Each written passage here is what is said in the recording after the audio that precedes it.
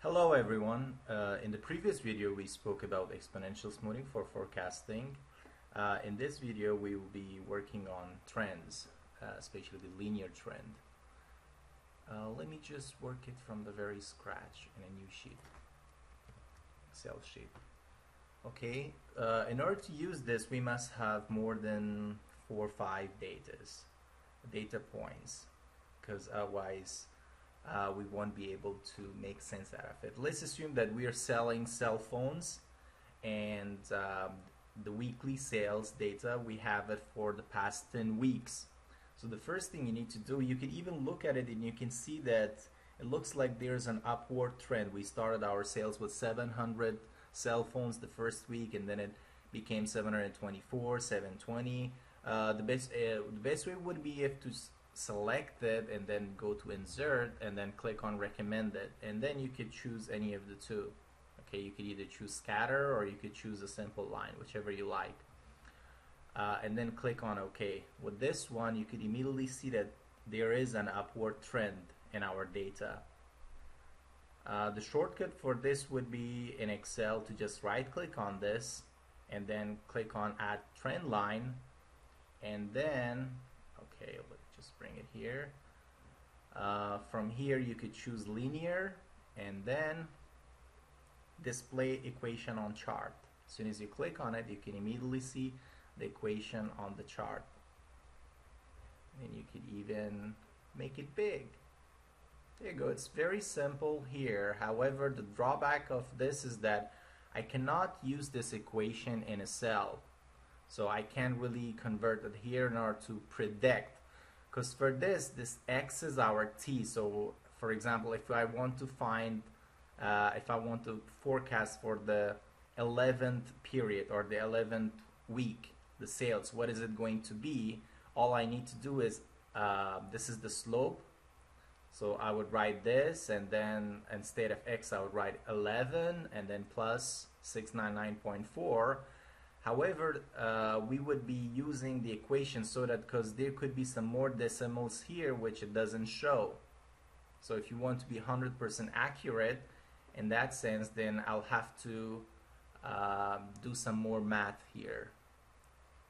Okay, number crunching. Alright, I could just put it aside.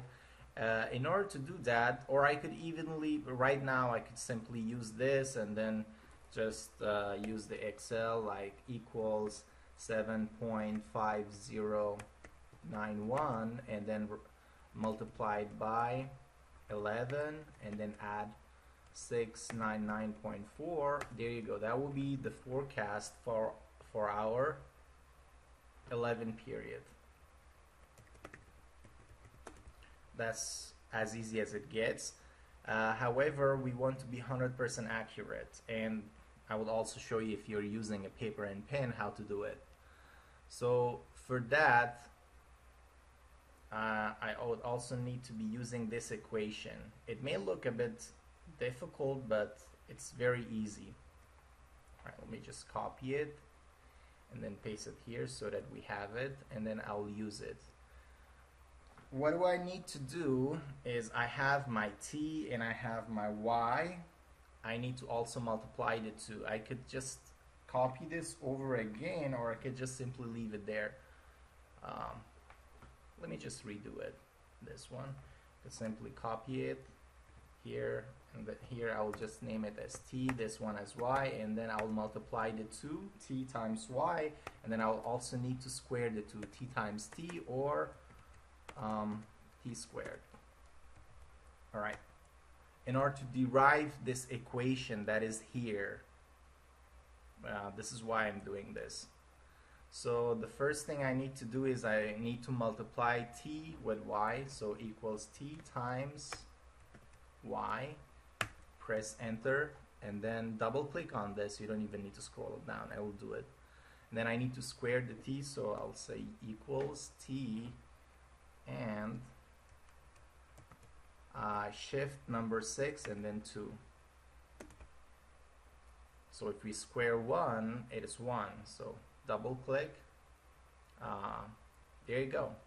Now I need the sum of these, because the equation does tell us that we need n is the number of periods that we have. In this case we have 10. And then sum of t times y, so we would be needing the sum of this. Alright, so I would be needing the sum of all of them. So you write sum equals sum and then just select it, press enter, and then I could also drag it across. I can make it bold to see. There you go, that's the sum of my t, that's the sum of my y, that's the sum of t times y, and that's the sum of t squared. There you go, I have all my necessary information in order to derive this equation. This equation, y hat equals a plus bt, as it's in the book. Or if you have also remember this equation, y equals mx plus b, is exactly the same thing. You could write it in multiple ways. In some textbooks in your maths you have also studied ax plus b, all right, where a is the slope of the line, x is our variable, and b is where our fixed value would be. All right, so these are all the same thing. You could write it in multiple ways. So for this in the book, this equation is used in that form. You could use any of the form, they're all the same thing. Let's find b first. So for b, what do I need to do? In order to find b, my b equals, so it's n. I could either directly write 10, or it would be also wiser, for example, if you want to add an extra data in between, I would suggest using the count function. So you could just write anywhere you want. You could just simply write n, small n equals, and then write count. So you want to count it. So the beauty of count is that if I increase anything in between and if I add an extra point, that would also change. Okay, let me show you. For example, if I have more data and if I had like forgotten or made a mistake, 774 there, and okay, so this also has to be whatever that is in there equals this, and then drag it down. You see n has changed. Now it became 11. So I could undo it. There you go. I would prefer using the count function. Or I could simply write 10, whichever you like. Okay, so equals, I'll start my brackets, because I would put all the equation in the numerator between the bracket, and then I'll use the division sign and then use it all. Okay, the numerator and the denominator after that. So equals n, my n is 10 in that case, and then times the sum of t times y. Sum of t times y is this value. Okay, what next? Minus the sum of t times sum of y. What is my sum of t? Is this, and then times sum of y. Here you go. Divided by, again, n, okay, I will click on that, times sum of t squared. Okay, there you go, sum of t squared, minus, I would put it between bracket, sum of t, where is my sum of t? Okay, there you go, sum of t, all squared. There you go, enter. That is my b. Now, we couldn't have found a first, because you see b is an equation within a. So we had to find b first, and then after that we can find a. Now let's figure out a.